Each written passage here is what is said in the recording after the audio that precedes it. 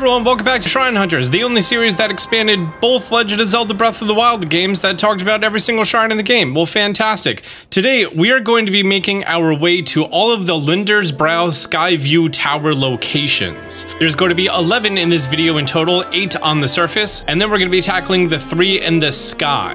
And this is when we start getting into shrines that are hidden within caves, so there may be some that you actually don't know. On screen is going to be the 8 shrines that we're going to be looking at. Everything that is a diamond right now are shrines that are regular shrines that are visible from the sky, meaning that you could go either on the sky or whatever else and put down your pins at exactly where they are. Any that are marked with a star, such as these two and also this one that I'm literally on top of right now, are going to be shrines that are hidden within cave systems. Also, these two I've already made my way to, so that's all 8. So Future Austin is going to put the order that these are going to be on the surface, and then the order that these are going to be in the sky. So 5 of the 8 shrines that are on the surface are going to be out in the open, including this one right here by the New Serene Stable, this one right here by the stable that I didn't touch yet. There is this one right here, this one right here, and this one that my horse is currently covering. Let's cover these 5 real quick, starting here with the Makurukis shrine. And this is combat training archery, which is different from the last archery that we did somehow. Oh, because this one isn't about bullet time, it's just shoot the guy. Good job, you shot the guy. Now you gotta shoot all the guys. Good job, you shot all the guys. Make sure to grab the mob drops, and our bonus chest contains a strong construct bow. I'm gonna replace my strong construct bow with a strong construct bow. And that's this shrine complete. Next up right here is going to be the Runakit shrine. And this is built to carry. Oh, I like this one. So I've done all of these shrines at least twice already. And there are some of them that like, they do like a really good implementation of the mechanics or a slight variation of the mechanics. And I always really enjoy the ones that it's like, okay, you have to build something that could transport something somewhere. And this one excels at it phenomenally. The first step is take the big old ball and then have him slide down. Or he kind of glides or grinds down. It doesn't actually roll, which is weird. Your next task is very similar. However, the rails are more spread apart. So because of that, you have to be able to bridge that gap. So what I'm going to be doing is I'm going to be taking these 2 logs, attaching them. I'm going to grab it from as the center as I can. And then I'm going to line it up with the ball down here. For whatever reason, if you try to line up the ball while it's on this flat surface, it may be very difficult to get them to line up straight, but while it's in that, I'm gonna call it a sand pit, while it's in that sand pit, it's actually gonna be much easier to get these 4 logs to be perpendicular with one another. Doing so is gonna create 4 perpendicular logs with the ball in the middle. You can then just go ahead, place it on the rail, and because the ball is hanging below that, it's not gonna be able to slide off of either side. I'm just going to push it a little bit forward to give it some better momentum. Perfect. From here, you do not need the logs, so let's get rid of them. Before we continue on with the challenge, here's going to be the bonus chest, which you could do one of 2 ways. One, you can make a nice little contraption to walk on over there, or we're going to do my favorite thing, which is just, you know, the recall elevator. I'm going to put that there, then we're going to lift it up, and then we're going to bring it back to a nice safe starting position, stand on top of it, and have it bring us over. This reminds me of like people movers in airports. Our bonus chest is gonna get us a garbage construct bow. That's the reason my last slot is just for bows that I never ever want.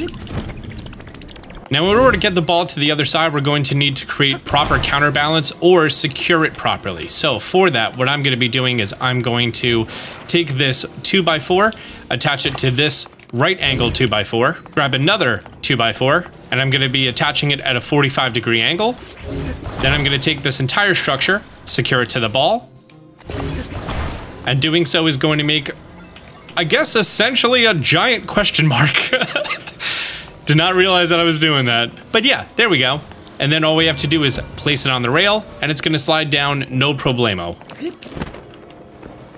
It's the Riddler. Now all that's left is to put the ball into the hole.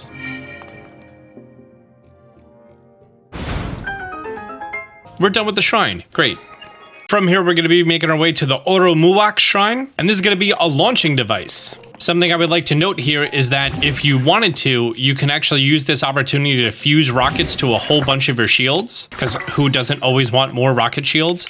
And then after the game realizes, hey, there's no more rocket here, it will just go ahead and respawn another one for you. So very handy stuff. All you have to do is take a rocket and then rotate it one way forward, make sure it's up on the angle, and then launch her off. Now, while you're in this room, before you continue, you're going to go ahead and grab both of the rockets, attach them to one another. And here in the second room, we are going to just put them on the back of this minecart. Try to center it as much as you can. Centering it will make sure that it doesn't go crazy flying off the rails, and we're going to get up here no problem.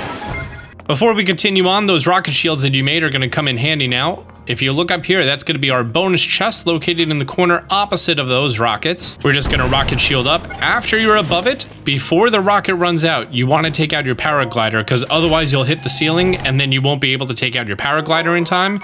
And we get a ruby here. Nice. You may want to take this opportunity to replenish your rocket shields. Now go ahead and take one of the minecarts and we're going to attach it to the front of a rocket over here. Get the minecart perfectly inside of the guidelines. Attach the rocket at its predetermined angle and activate it. That's going to jet us over the chasm. And that's this shrine complete. Next is going to be the Kiuyoyou shrine, located right here on the map. And this is fire and ice. Oh, this one took me a little while to figure out. So there's a more difficult way to do this, which is bring the ice close to the fire and have it melt. Or there's an easier way to do this, which is bring the ice next to the switch. And if you have a fire weapon or a fire shield, go ahead and equip it. And now we're just going to constantly try to bring it as close to the switch as we can. After it fits in, we're going to try to hold it up and then bring it on top of the switch. And then we're going to let go and then immediately change your shield so it stops melting. Alternatively, you would have taken it closer to the fire and then had to gone back and forth, and it's a pain. Nice part is once the ice is done, you can then remove it from the switch and place it down right here. We're going to make ourselves a rewind elevator for the bonus chest. By placing it up, bringing it back down, climbing it on top, using recall. Our bonus chest is going to get us a Zonaite spear, which goes right in the bin. Just leave the ice where it is for now, and we're going to go ahead and glide up this wind stream. You're going to see a large piece of stone. We're going to then take this 8x8 piece of stone and block the flames. Remove the ice and place it on the platform. Then grab your 8x8 piece of stone, place it on top of the ice, and try to get it as centered as possible, because the ice is able to slide down this spike path, but the stone cannot. If it doesn't slide to the bottom properly, try squaring off the piece of stone to the piece of ice. But once you get down here for the next bit, it's actually important that our ice is going to be squared off to the giant piece of stone. Flip it over to make sure that the stone is going to be protecting the ice, and place it down on the switch. You could either use the piece of ice that came down with you, or the ice that was down here from the start. I didn't have it squared off with that piece of ice, so it melted, the door opened, and then immediately closed, and the shrine is done. Up next is the Sinakawak shrine next to the New Serene stable, and this is an uplifting device. My first time doing this, it did not go well, not gonna lie. But now that I understand it, this is like a fundamental thing. One of my auto builds I use all of the time. We're going to take our 4x4 and we're going to attach the hot air balloon to the middle of it.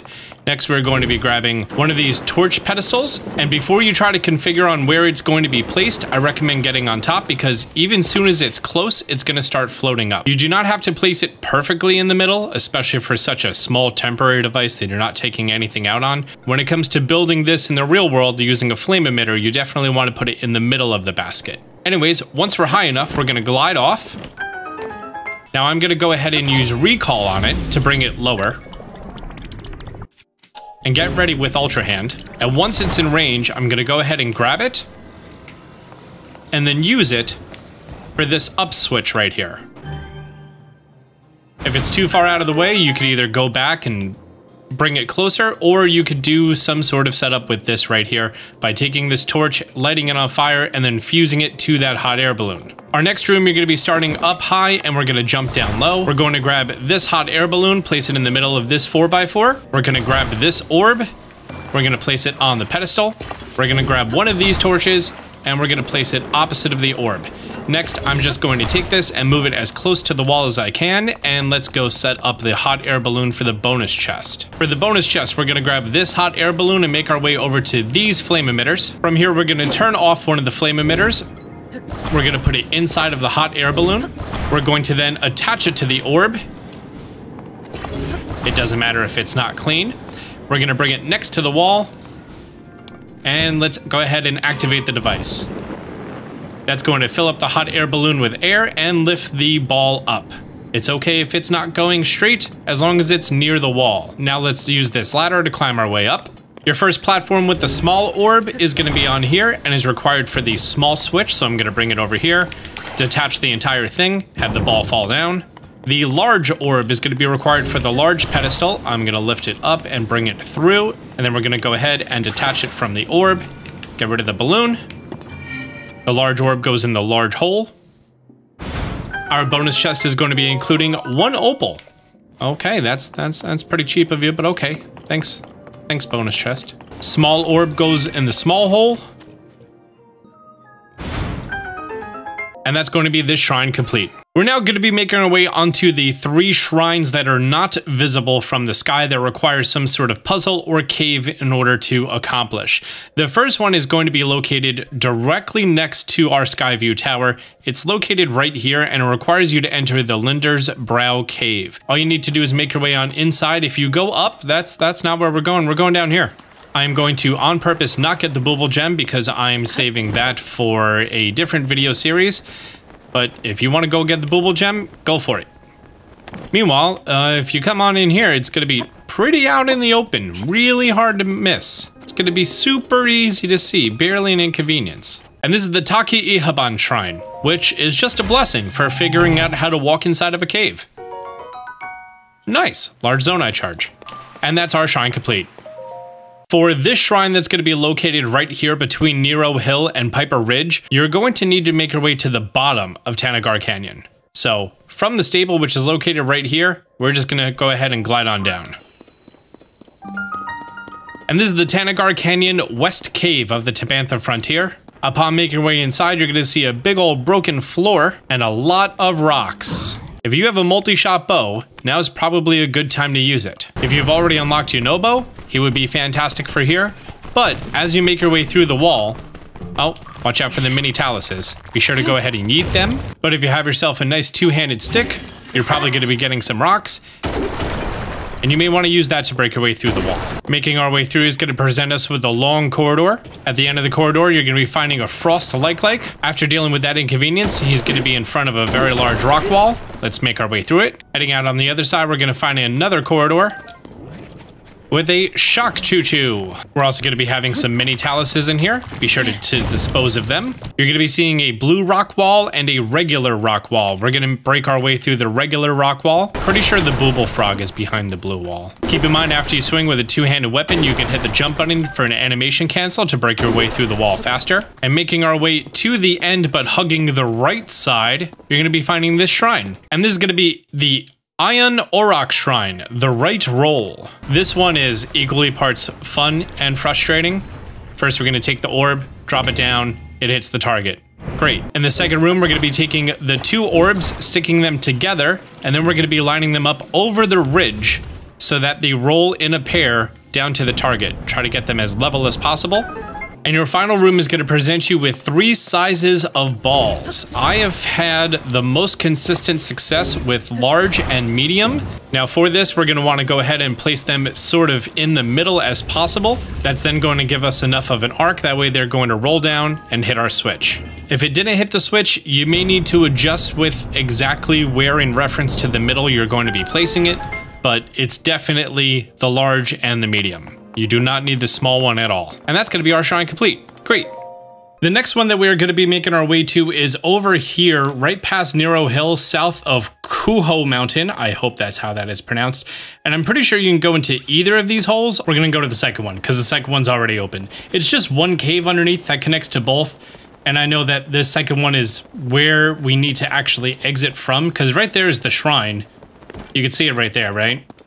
But the gem is underneath the ground. We also have 2 frost-like lakes to deal with. Okay, so down here we have our crystal. If you choose to examine the crystal, you're gonna be seeing some text on, hey, I need you to bring me upstairs, but we know exactly where it's going already. Luckily for us, we have these 2 missiles nearby. I'm gonna recommend you put down a save before you start doing this, because it can go astray very quickly. With your save down, the most important part is we're going to be marking exactly what our final location is going to be. It's that yellow pin over there, because our trouble now is we need to get it out of the crater. I laid it flat, and I put this rocket on at a 45-degree angle. And then you kind of want to look at it from the side to be like, okay, if that shoots straight, is it going to go up? Honestly, I think it's a little far right now. Let's move it a little bit closer. Okay, that looks like it might work. Now, in case your weapons decide to knock it off course, I'm going to use an arrow. Okay, well, it bounced off somewhere, but it's up there. Using Ascend, we could pop our head on out and... oh, I found the crystal. Yeah, I would like you to come really far back, if you don't mind. And then... perfect. It's just gonna fall down. Now, I'll admit, this isn't the cleanest solution, but they're rockets, so it's a lot of trial and error. That's the importance of putting that save down. And you have to engage with the hand thing before it accepts the crystal, even though the crystal is literally inside of it right now, which is just a nice, easy blessing. Oh, a big battery. Nice. And this shrine is done. If this is your first time coming here, you actually don't need to make your way to the top of this very large floating island. All you need to do is make your way to the bottom, which I think is around 300 meters up, not this extremely high height all the way up there. No, we're not doing that. Instead, we're just floating right down here into this little pond. We're gonna speak with Stuart over here, and Stuart is gonna talk about the skydive ceremony. Your first run is going to be not timed, and as long as you complete it by going through all the rings, you're gonna be able to unlock the shrine, activate the hand sticky thingy, and just make your way through all these loops as simply as possible.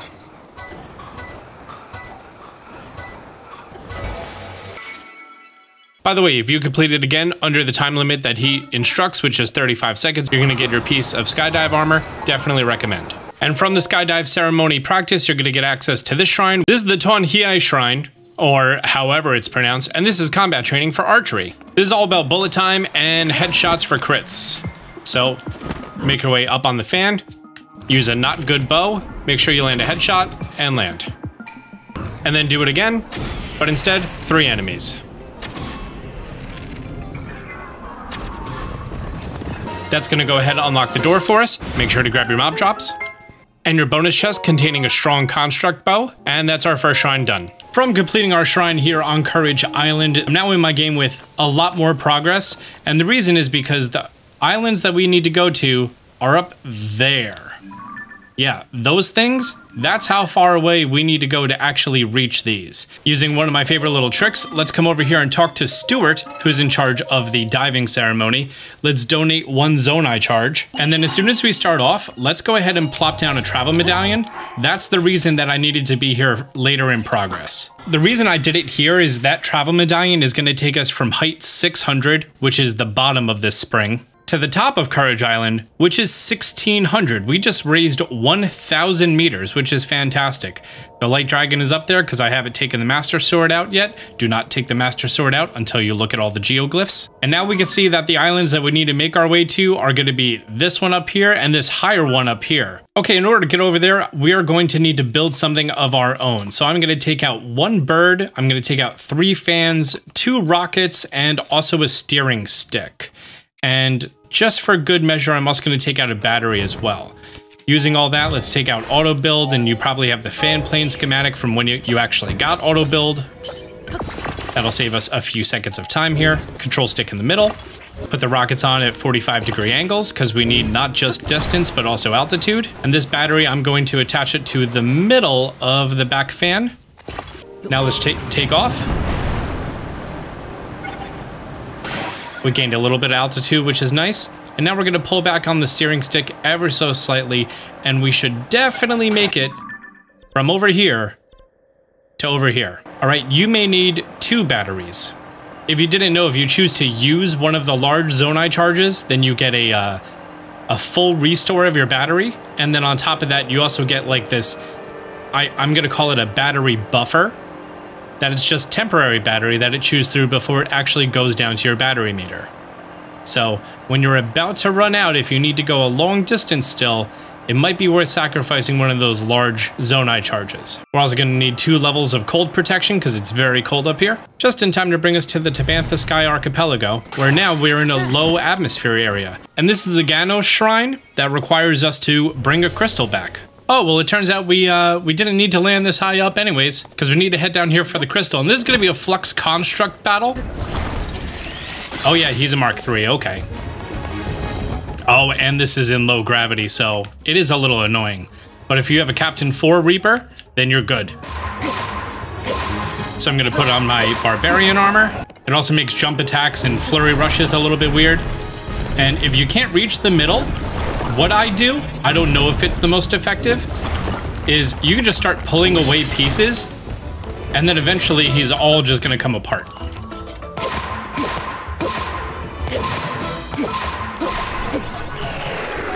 And fantastic. Flux Construct is KO'd, and we get that Flux Core. On this island, if you come to this area, you're actually going to be finding that there's a few different hovercraft builds, just like ready and waiting to go. You're also going to find that there's a whole bunch of extra batteries. So you might as well just take out the extra batteries and put them on your 4x4 metal grate. Let's put the crystal on our hovercraft. Let's put it at a position that it's going to be, I don't know, at least kind of balanced. Make sure it's not on a battery, because once the battery goes, then the crystal's going to fall off. Power it up.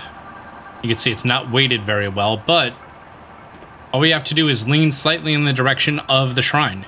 This is also a pretty top-notch auto build that I would recommend. The most difficult part is there's no ability to control the downward force. You just need to, you know, kind of hope that you're going to fall in the right place. Of course, you can always control it at the last second for a little bit of mobility, but it only does so much. Just throw the entire machine into the shrine, and it's done. And this is the Ganos shrine, which is just a simple blessing, like a majority of the shrine quests in this game. And we got a diamond. Very nice. I only have a small amount of those. And that's our shrine done. The very last shrine we need to make our way to in this entire region is going to be located over here in the Tabantha Sky Archipelago. And one of the neat things about this is if you just did the previous shrine with me, we could actually just float on down to where those, I'm just going to call them hovercrafts, even though they're definitely not hovercrafts, where those hovercrafts were. And if you are doing that, we could even use our auto build to just grab all of the pieces and have it construct it for us. Make sure you do not pick the auto build that has the shrine crystal on it, because that'll cost 3 zonite and it won't do anything. And let's just go and glide on up to our destination, which is this big old island in the sky. At the very top of the island, we're going to be seeing a hand portal. Let's go over here and activate it. That's going to go ahead and drain the water, and then all the sky Arakuda are going to be really upset, and they're going to be all flopping around all over the place. Definitely go around and grab those fish. There's also some hardy bass here, and a 4th hardy bass. Feel free to take on the constructs if you want, although it's not mandatory at all. And we're just going to make our way inside, where we're going to have a rock wall. Destroy the rock wall, head inside. If you didn't do the regional phenomena in the Gerudo region, this may be your first experience with mirrors, but it's not a very difficult one at all. Anyways, if we look to the right with the mirror shield, we're going to be seeing a mirror on the floor, which is 2 platforms away. Aim the mirror toward the next one, and now we're going to grab it, face it downward, and look for the next one. Doing this, you're ensuring that these mirrors are going to be the perfect distance apart, and you're not going to have any issues with your angles. Number 3, we're going to face it downward. We see our final platform over here, and then we're actually going to be facing it toward this strange looking thing over there. Whatever that is, that's what we're facing it to. And he is either going to be holding or trying to fuse a mirror, but bottom line is there's one here. If for whatever reason you can't use it, feel free to use a mirror shield or take one out of your inventory and just face it toward this large gem over here. That's then gonna go ahead and open up the doors and let all the light in. It's beautiful. And there's a chest up here. You might want to go grab that. And it's the Zonite helm, which makes it so that any Zonai devices that you're going to be operating are now more efficient in their battery consumption. And as far as the Shrine of Light goes, we're just going to be taking the stairs down from this room. We're going to be seeing a gumball dispenser over to the right and stairs that lead right to the shrine. I'll be honest with you, I don't know if you had to do the mirror part, but you wanted that armor anyways, right? And this is the Ga-ahisas shrine, or to the best of my pronunciation. And there's a star fragment, very nice. And that's our shrine complete. And with that, that's going to be all 3 of the shrines in the sky complete, as well as all of the shrines on the surface complete and the caves complete. Well, fantastic. If there's any feedback that you guys have, let me know, because it's obviously been a while since we've done anything like this. Honestly, it's fun going through all of these shrines again, because I've done all of them at least once. And now that I'm looking at it with fresh eyes, sometimes I'll re-record segments 2 or 3 times over for what I think is going to be like the easiest to replicate, or just, you know, the most fun to cheese. But yeah, let me know your thoughts down below. On screen, you should have the next episode if it's live yet, and then you should also be having the playlist to Shrine Hunters Tears of the Kingdom. So there you go, easy links for you. Thank you so much for being here. Until next time, Austin John out.